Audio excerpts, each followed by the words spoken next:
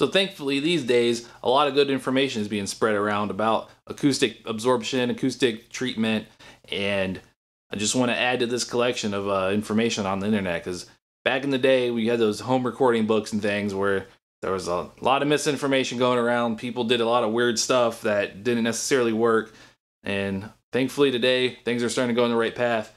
There's still people that are misinformed, but hopefully we can start steering you guys in a better direction. So in this video, we're really just going to focus on absorption, because that's the starting point for anybody that gets into treating a room, whether it's your home studio or music room, home theater, anything, a real recording studio. You need to start with your absorption. There's also diffusion, which is great. There's QRD diffusers, which are mathematically designed objects, basically, that shoot sound in different directions in the room. Makes a room sound bigger, and those go along great with absorption when using the right ways. We're just going to talk about absorption today, and that's going to get rid of any of your standing waves, any of your flutter echoes. Now, one of my favorite ways, and I'm going to talk about this, is how we can apply absorption while maintaining some character of a room with some room sound, because we don't want to record in an anechoic chamber where it's just total sterile environment. Because, I mean, for home theater, that might be better.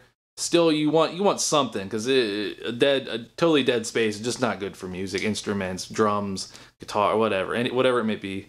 We want to preserve something. And what we usually want to preserve is the higher frequencies, where it's just got some shine and some glimmer to it. There's no flutter echoes or nothing. We're going to talk about how we can do that. The first material we got on the list is foam, acoustic foam. Now, these companies have made a ton of money, a killing, off of selling you this foam, which is so easy to make. It's an expanding product. You dump it in a mold, and then there it's done. But the reason it sucks so bad, one, is the density is so low, and then two, it's so thin. There's just nothing to it. Now, to understand why other materials and methods may be great, we need to understand why foam sucks first. What that does to your room, if I can draw a room, let's say this line here represents your room untreated, okay? So can you see that? Right at the top there, that blue one, there's your room untreated. Let's add some foam to it. Let's just plaster the walls with foam. Let's say, well, let me add some frequencies. We got 50 hertz. We got 500 hertz. Then we got 2500 hertz. And we got 10,000 hertz and up. 10,000 hertz and up. So 50 hertz, 500 hertz, 2500 hertz, 10,000 hertz and up. Now, if you've been messing with music and mixing a lot, you should know about what all those sound like. That's pretty important. So here's what, if we plaster a room with foam, here's what it's going to do to our frequency response of the room. Here's untreated, and then we just come in with foam. It's not going to do anything at 50 hertz. It's not going to do anything at 500 hertz. And then at about 2500 hertz, way up. I mean, it may be 1000 hertz. It's going to start coming in and doing something. So pretty much all we've done with acoustic foam is make our room sound dull. We took away all the high frequencies. We did nothing to the mid-range. We did nothing to the mid-bass. Did nothing to the low end. It's all muddy, and now it's dull. That's basically the exact opposite of what you want to achieve when you go to treat a room. So this next section, I'm pretty much just going to lump these two materials together, rigid fiberglass and mineral wool, because they all offer types of absorption coefficients that are very similar. There's different densities and there's different thicknesses of the materials, and I'll explain that in a bit. But let's, for example, use a 2-inch thick panel of rigid fiberglass or mineral wool. Like I said, they're pretty much the same type of material. It's just fibers compressed and heated and treated, and mineral wool is like fired at 2,000 degrees. It's some crazy material, but let me erase what this did to our room, the crappy foam, and draw another Let me draw another baseline. Here's our baseline for our room. I'm gonna go ahead and add a, let me add a 250 hertz. I kind of want to add a, let's add a 1500 too. 1500 hertz. So we got 50, 250, 500, 1500, 2500, and 10. Well, let's add a 5000. 5000 hertz. This makes us, I pulled this out of my butt, but it's just a nice little frequency chart. If we know foam sucks, it just takes the high end out. Here's our blue line. That's our base point for our room. Now let's let's draw a curve for our rigid fiberglass. Now, if you just have 2-inch, we're just talking about 2-inch thick mineral wool or rigid fiberglass panels. We're gonna plaster those on the wall in this scenario. Nothing else. We're not making base traps. So with that said, we're not gonna have a whole lot of base absorption. It does have coefficient down to about 100 hertz. Or there we're at 50 there. There's 250 hertz. The stuff really starts working by about 250 hertz.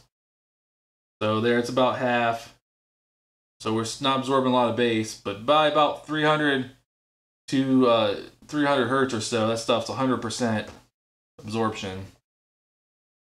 And you can see with just these 2-inch thick panels of Owens Corning 703 or Roxul Rockboard or whatever they got, we just deaden our space up. Plaster that stuff on the walls sounds like an anechoic chamber now.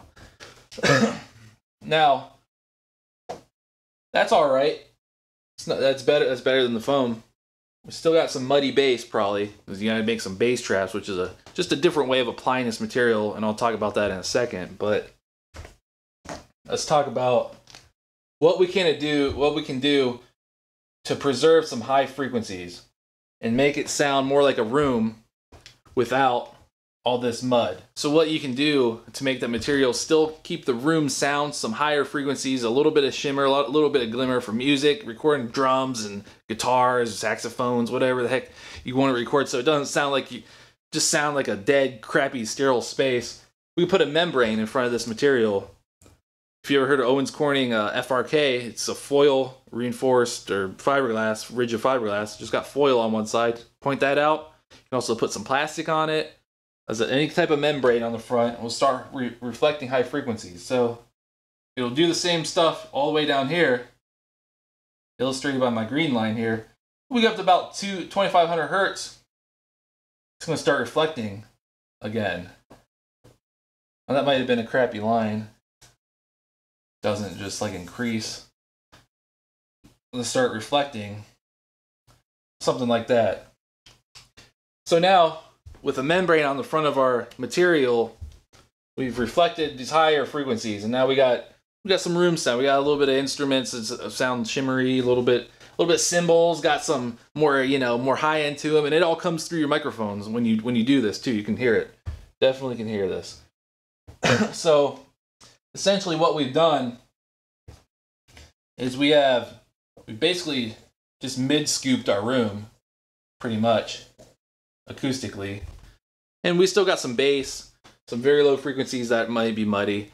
And let me tell you, that really depends on your room size. If you got a square room, you're gonna have some really bad room modes. Like I was recording a square room once, and I had a 50 hertz mode. It was just 50 hertz was so loud.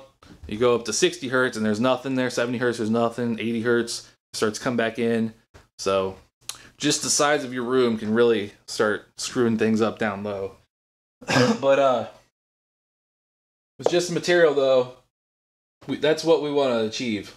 I'm telling you. You don't want to achieve this at your first reflection points though. With your monitors, where you're listening to stuff, maybe even a home theater. Some of these might be good here and there, but you do want to absorb. You're better off with just the flat. Just do it, kill them all, kill all the frequencies. Acoustic Talica, kill them all in some certain situations. But for music, I love this. I love putting the membrane on the front of the material because it just brings back that cymbal shine and stuff, and it makes drums sound crazy. But that's basically what I want to talk about with this. I'm going to show you physically some materials. I found a cheaper material that you're going to love. over here in the corner of this junk pile room here, I got this stuff. This is the stuff right here, guys. Owens Corning Thermofiber mineral wool. Who even knew Owens Corning started making mineral wool? I don't think they're doing it for long because I found this on clearance.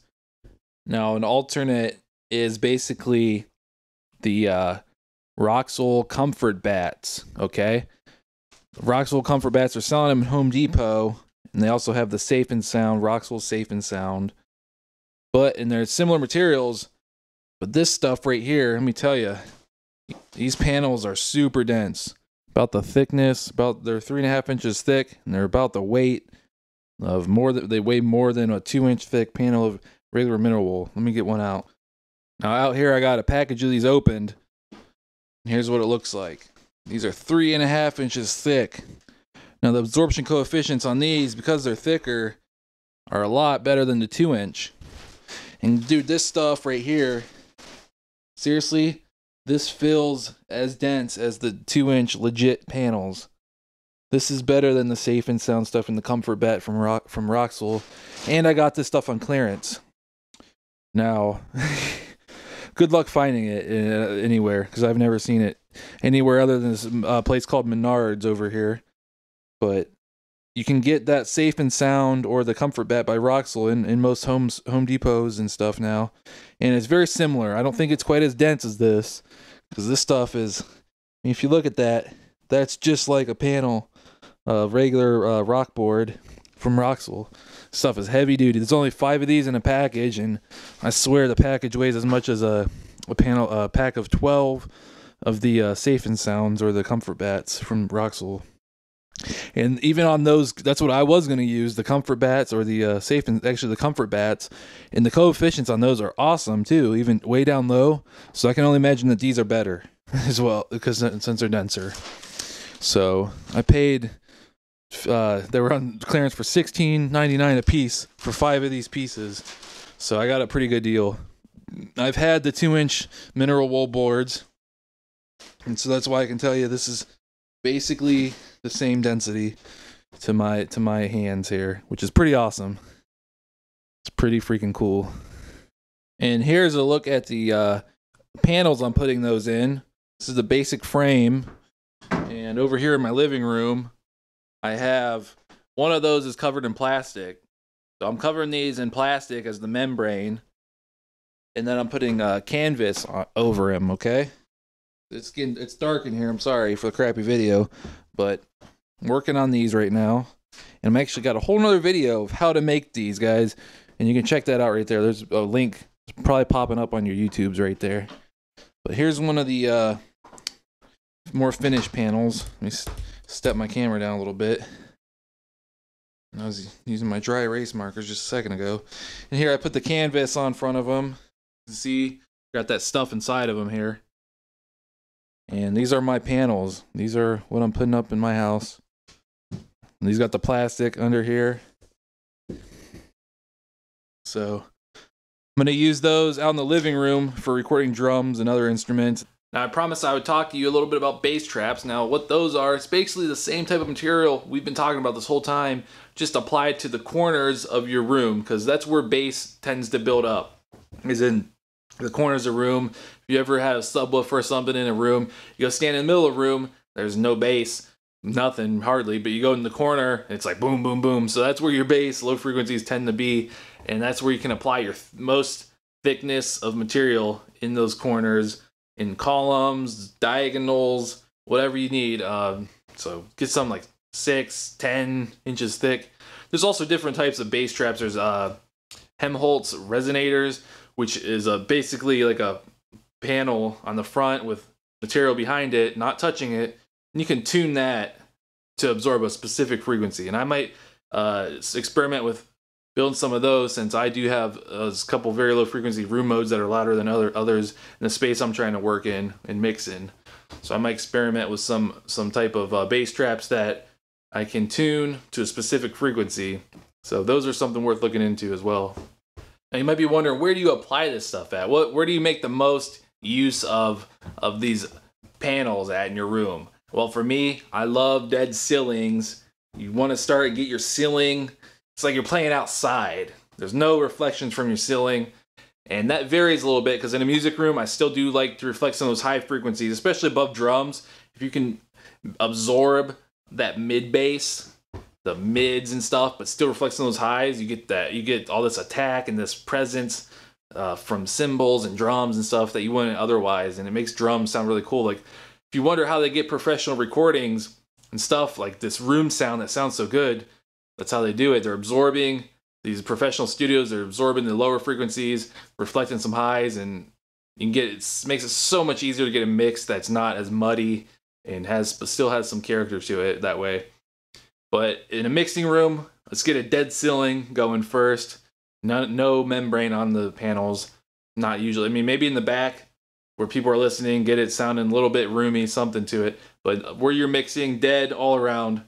Just absorb everything where you're at, pretty much. And then that's pretty much one way to apply that. And you definitely want some diffusion somewhere too.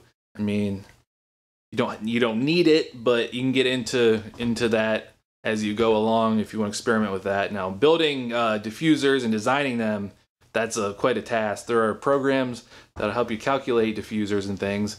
And in the future, subscribe to me because I'm going to get into that stuff really heavy duty. I'm going to build a 1D and 2D diffusers, which the 1D ones just reflect horizontally. They have slats, and then the 2D ones reflect in all directions. And those are the real crazy ones you've probably seen in famous pictures, famous studios and stuff. They look crazy, but they're pretty cool too. So I'm going to get into that stuff.